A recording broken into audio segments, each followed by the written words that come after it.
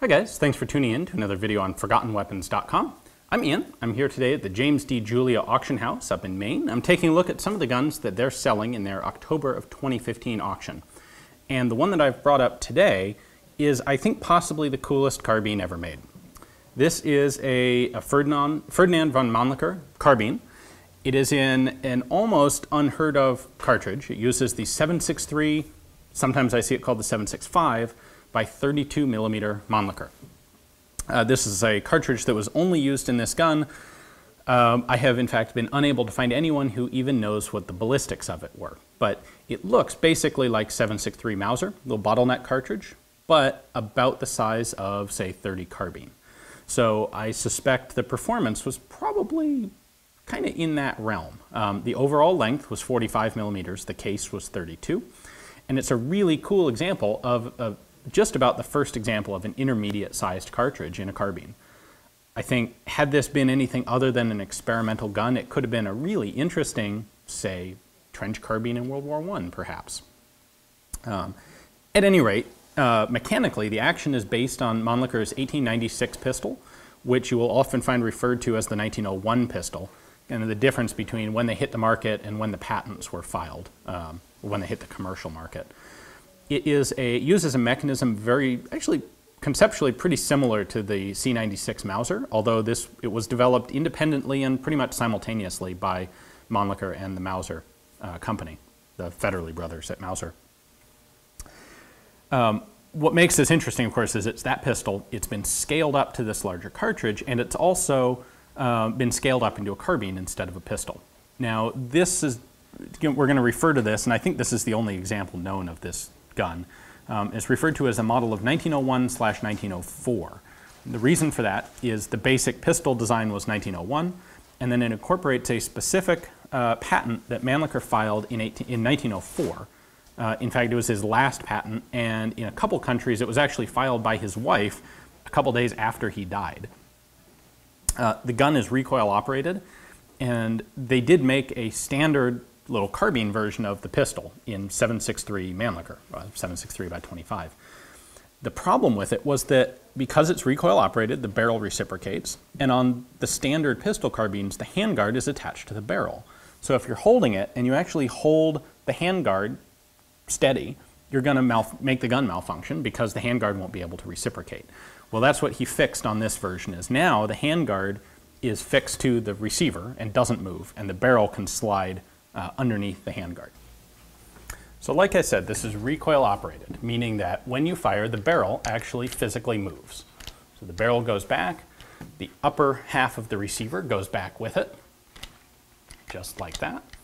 And once this has traveled that short distance, that disengages the locking lug and then allows the bolt to reciprocate the rest of the way, like so. So as you can see, this locks open on an empty magazine. I believe the magazine held 6 cartridges. Here it is. It's very much like the typical Mannlicher pistol magazine, but scaled up, a bit bigger for the bigger cartridge. Magazine release is this little button here. Just pull back and the magazine can come out in your hand. There we go. Gun's a little bit stiff, which we'll give it a pass on because it is about 110 years old and a prototype. In fact, if we look at the rear sight, you can see that they never got around to marking range notations on there. That's always a sign of a prototype rifle. Now this bolt handle looks like it's in the way of the sights, but in fact we have a little semicircular cutout so that you can see your sights through the traveling bolt handle. That doesn't cause any problems. Our safety is back here. Pop this guy up. It's pretty stiff. The gun is now safe. Disengages the trigger. Push that down, and now the gun will fire. Right there. This is actually an external cocking handle, so if a round misfires, you can recock the gun. It's connected directly to the hammer, so this is also kind of a cocking indicator. If this is back, you know the gun's ready to fire. Disassembly here is actually pretty simple.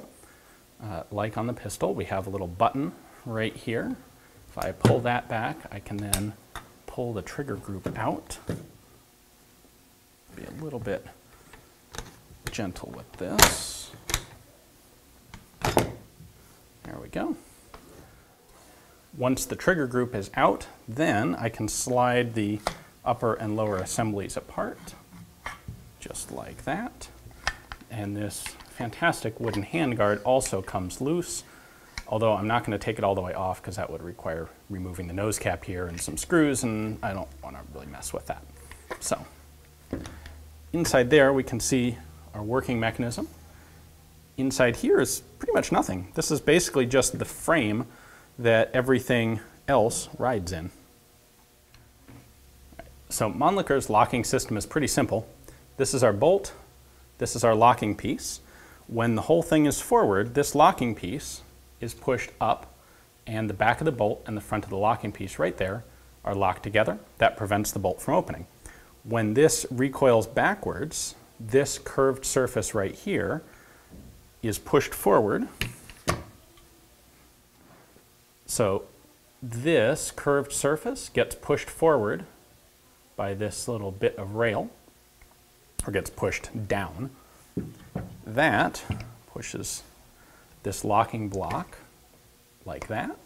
Once that's up, then the bolt, so once that's up, the bolt can freely travel. Now this is a little wonky to do here because I have the pieces disassembled. When the gun is assembled, everything the parts act on each other and keep everything in location. It's a little bit different when the gun's in pieces. So the locking block is actually held in place by this pin, which is easily removable because when the gun's assembled, it's held in place by the lower frame. So if I pull that pin out, I can actually take out our locking block here. You've got these two round cammed surfaces that force it to move.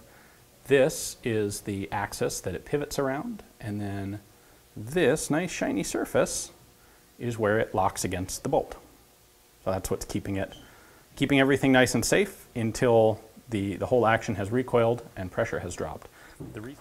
So when this is all assembled in the gun, it sits pretty much like this, pivots up and down to lock and unlock, and then the reason for this big slot in the locking block is to allow the hammer to move through.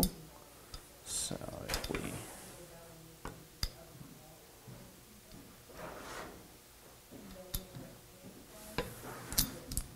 go. When the hammer fires, hammer drops, comes up like that, and it's got the space to do it. Thanks for watching, guys. I hope you enjoyed the video. I've been really eager to get a look myself at this carbine. I think it's just really cool looking, and I really like the idea of the cartridge that it uses. It's kind of too bad that the cartridge is totally unobtainium. If someone were to buy this, I'm sure you could make ammunition for it. Be a little bit of a developmental process, but with the proper motivation, probably wouldn't be an issue. It is, of course, for sale here at James Julia coming up in October. If you're interested in getting it yourself, take a look at the description text below. You'll find a link to the Julia auction catalog page on this gun. There you can see their description and their pictures and place a bid online or come up here and participate in the auction live. Thanks for watching.